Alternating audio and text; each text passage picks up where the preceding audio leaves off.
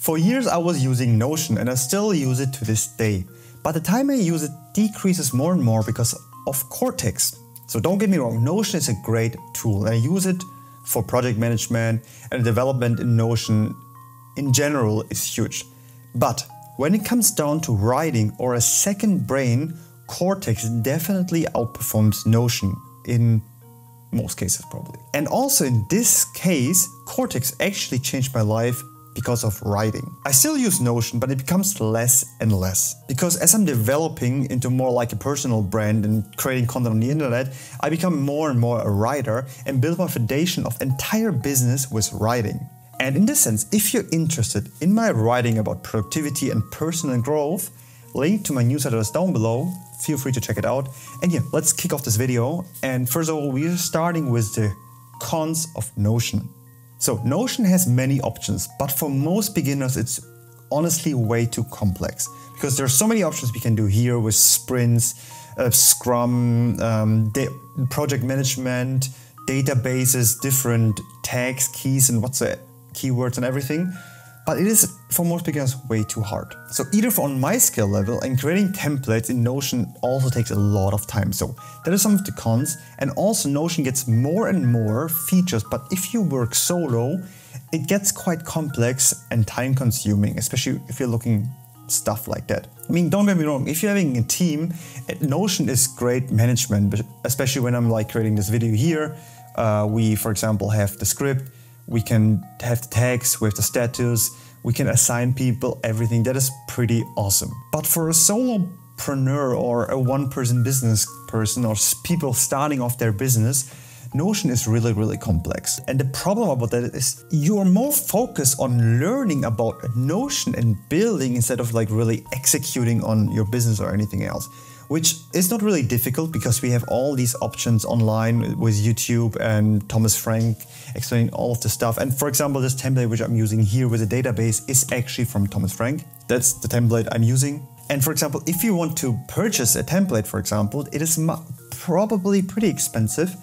So it is nice to create your own or get like a free version of it. But I feel like you always need to change it depending on your work style. So no template is universal, perfect for everyone. So whatever template I'm buying or downloading or whatsoever, I always do like huge changes, huge changes, and to develop it into my own routine because I feel like we need to do that because otherwise our productivity is going to suffer because our mind works differently than any other else's mind. So that's something you should consider. And one of the key aspects between Kortex and Notion is that Notion is not really a good second brain. Notion is a really good management software and probably the best, and we have a huge foundation, but in that case, Notion is lacking compared to Kortex. And also Notion is missing a whiteboard feature, which I don't really understand why Notion did not implement any whiteboard features.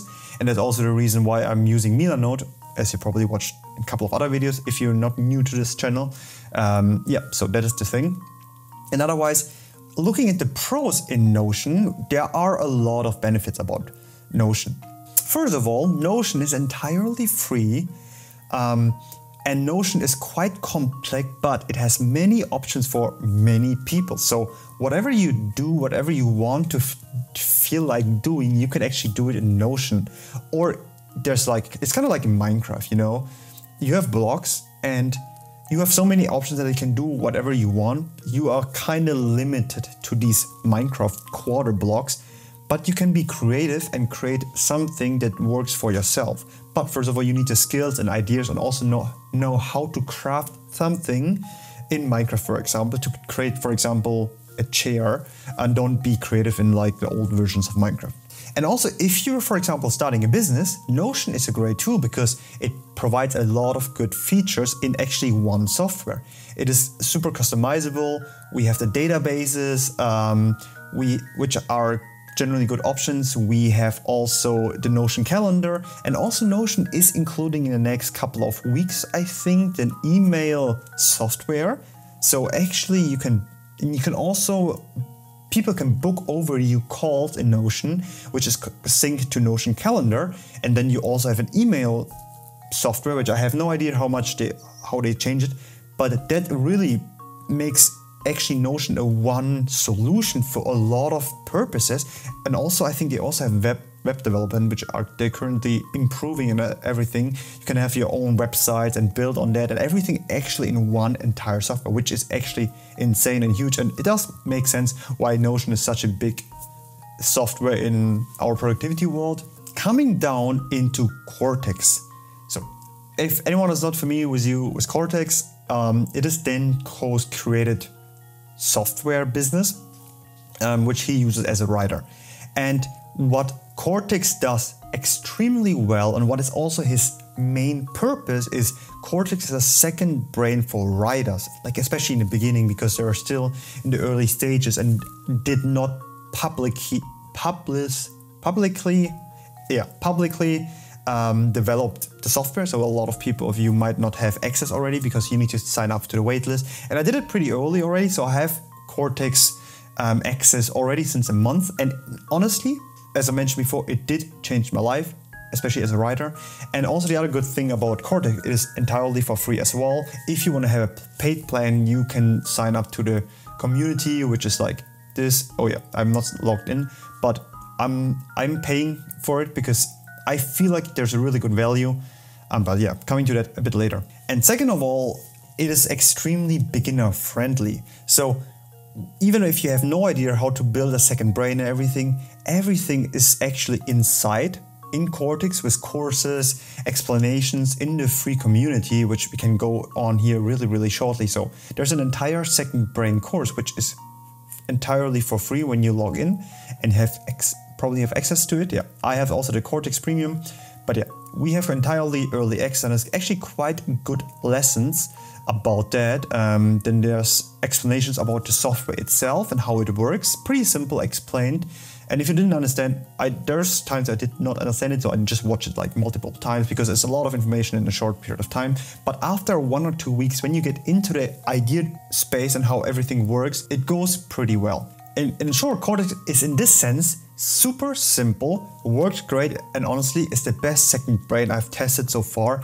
And since over 1.5 years till I started this productivity journey, I'm really like looking into really good second brains and like trying to build it by myself and everything, and then did it in Millernote and the folder structure. And honestly, Kortex in this sense was a game changer, especially in terms of writing and newsletters. So my newsletters increased like a significant amount just because of that. And in this sense, Kortex is honestly a true second brain, and many softwares like trying to be a second brain, but they are actually not. And in my opinion, Kortex, especially for idea generation, capturing, writing, Kortex is, and also synchronized thinking in some ways, and connection synchronized thinking, especially when you have ADHD like myself, it does makes a huge difference how you connect things together. And if you understand it once, as I did in a couple of weeks, the way of thinking and writing significantly changes. The main purpose why I would recommend you using Kortex and also sign up to the waitlist until, or hopefully are getting public anytime soon, is they have really good text function, text function, keywords, connections, which are similar to Obsidian, if any one of you is familiar to Obsidian. The capture feature is pretty amazing, which I will come up in a couple of minutes. And also the paint feature and the library functions are really like a big deal, which I will also come up in a couple of minutes. And the biggest one as well is the Readwise reader connection. So starting off first, one of the main things, which also Kortex is pretty familiar, is the capture feature. So we can, for example, type in, like here, is it like capture to whatever note I have down. So for example, I want to write about my writing philosophy, and then I have writing philosophy, and then it's capturing to the writing philosophy, and then I can save it with tags, means I can do different connections. And then if I'm, for example, in my writing field, in the notes, ideas, for example, personal philosophies, then I'm here in writing, and then I'm opening the capture feature next to it, I see all of my writing stuff, which is then connected to that. So means when I'm going here, then I see, okay, how to write to create an impact. That's one of the first notes. I haven't really done a lot into my writing philosophy, more into my problem philosophy. But yeah, that is one of the things which works pretty well. And compared to Notion, I never really had an idea where do I store my ideas. So what I did in Notion was pretty funny. Okay, like there's just an idea, but like I always like created more and more documents. It's kind of like Apple Notes, and then overall it gets super cluttered and there's like way too much stuff I have. And yeah, that makes this thing super difficult. And later on, you don't really find anything. It's either on Apple Notes or on Notion. And Kortex makes it really simple with all of this capture, tags, features, and etc. And this was also the time about the capture feature why I use Milanote quite often. I'm getting into that for a short period of time, because in Milanote we have the option here up there to put something from the phone inside, and when we put it into the phone as an inbox, it immediately gets into Milanote, and then have this one folder structure where we can organize it later on, which is great. And that's something what Kortex is doing. What Kortex does is it really thinks, okay, how can we make that even more crazy and even better? And they definitely did a well job with that. So thanks to Danko if he's watching this video. Yeah. Another really great feature about Kortex is, for example, the hashtag and keyword. So for example, one of my newer newsletters, I have this how to actually outwork everyone the easy way, and also a YouTube video about that, which you can check on the channel. And then, for example, I always create a draft first, and then I correct it with grammatically correct, create content out of it. And what I mostly do is I write it, then I have another pane option, which is amazing. So it means a pane is actually just, if you have a dual monitor setup, you just have a second screen on one screen. And honestly, for a writer, you don't need like an entire screen for that. So I kind of prefer to have like the side tab, then the middle writing tab where I focus on the middle. And then on the right, I have like, for example, my notes, a capturing feature and so on. And then we have the options with categories and tags and keywords and this capture feature. It means when I'm writing a new newsletter or blog post or whatsoever, I always create like a category and keywords where I can search it later on. Means when I'm like going on Command and K, I can search my entire Kortex based on the keywords. Let's say I use creator, and then I find the tag about creator, in which documents, in which drafts they are, in which capture features they are, in which sources they are. And the extremely highlight is the Readwise function, where we can find from books or something, or newsletters or everything, connection between that. And how this actually works is I tried to show it on my iPad. I do a screen share right here. We are opening Readwise, the app, which costs 12 euros or dollars per month, which it's not that cheap, but it's a good value for writers and readers. Yeah, so you have the daily highlights, and you can synchronize your books with a lot of different softwares. And then they have a new feature, which is this reader app, where I'm like currently reading most of my books out of. And then you have a function like Danko's videos, for example, and you can store everything inside of this reader. So we have a library, and this library consists of articles, books, emails, PDFs, tweets, videos, etc., which we can also tag it with different tags, which I do. So when I'm reading a specific book, for example, I'm reading currently The Way of the Superior Man, great book, recommend for every man watching this video, a must read. And the core of your, and then I can, for example, make a tag, and then I can tag it to, okay, it's a mission, it's happiness, it's goals, it's purpose, it's masculine energy, it's man advice, it's business advice. And then when I do exactly that, it actually contributes to Kortex, and then I can actually search for that stuff. So I can search for the tags inside of Kortex in the library function. And if you're a writer, that is a huge game changer. And it, honestly, since I started this, I have way more ideas, and it is probably one of the biggest game changers I've ever done in my entire life, especially in terms of productivity. So that's something I would recommend, and this is one of the biggest game changers for Kortex and my productivity. And at the end, when we are finished with it, we also have an archive. So when we have finished the article, it also gets away from our library and into the archive and the books we have read. And all these tags we did, or comments or whatsoever, are getting into Kortex immediately connected. You can also do it with Notion and everything. I haven't tested it out there, but yeah, this would also work. I never really have the thing that I'm really getting a writer's block on Kortex, and for writers, I think it is one of the biggest game changers because we have so many options to get inspiration and ideas from using Kortex. Something which is not really new is when we are writing something, I always create while writing some, oh, that sounds like a really good hook or something, and then I put it into an atomic node, which I can take as a social post.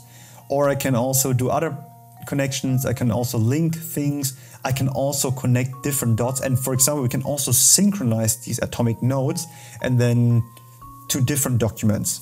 So all of that, Kortex is really good connected, and I don't want to get too much into it because there's an entire course about that, so you don't really need this video to understand Kortex. I just try to explain you how amazing it is and how it actually changed my life, and I prefer it in terms of writing more in Notion. And last but not least, as I mentioned before, we have this paint function, and I actually did exactly that already in Notion. Means when I'm like creating a video like this one here, and I use exactly that. So for example, on the left I have the thumbnail concepts, to-dos, affiliate links, blah blah, and on the right I have the bullet points for this video, and I already did it with like the middle line between, and I found it interesting that Kortex is including it as a function. So pretty good about that, super simple, and yeah, that is actually it. Why I would prefer Kortex more for Notion in that sense. And yeah, if you're searching for a really second brain for writer, I think Kortex is a great tool and you should definitely check it out. It is for free, and Notion is still a great project management, and I would keep it that way. If you're interested how I'm actually building it, I have Kortex, Milanote, and Notion. That's the main three softwares I'm using, and Kortex is for writing, Milanote is for visual connection, second brain type, and Notion is for project management, database, habit tracking, etc. Yeah, that's it. That's for this video. If you're interested of signing up the newsletter, reading the stuff I'm writing about the depth, check out the link below. And yeah, wish you everyone a beautiful day, and yeah, hope this video wasn't too long, and yeah, see you guys in my next video. Bye.